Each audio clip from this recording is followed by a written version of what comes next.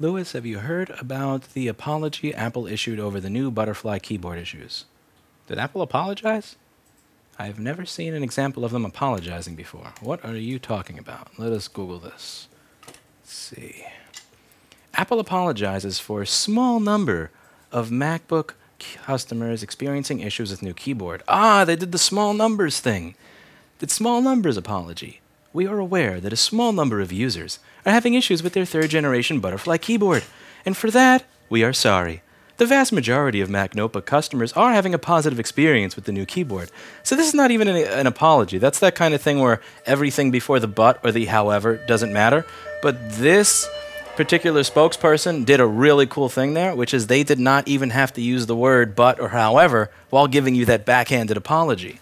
This is one of the typical Apple apologies, which is where, Apple has determined that a small percentage of 2011 MacBook Pros may experience distorted video or no videos or unexpected system restarts.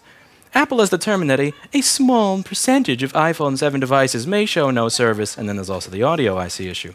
Apple has determined that some iPhone 6 Plus devices may exhibit display flickering or multi-touch issues after being dropped multiple times on a hard surface. Like, no, it's not that the board flexes and that the M1 pad just cups off the board. You had to beat the crap out of it. That's the Apple apology right there.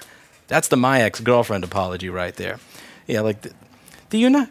We've noticed that a small percentage of individuals living in Iraq or the Middle East may be experiencing slight discomfort as a result of United States foreign policy.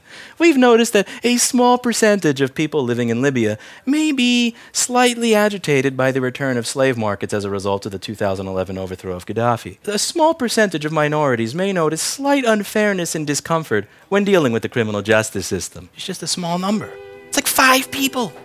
Who would even notice? It's just like 5 people. Small number. Teeny tiny. Just like 2 of these journalists. It's not a real problem.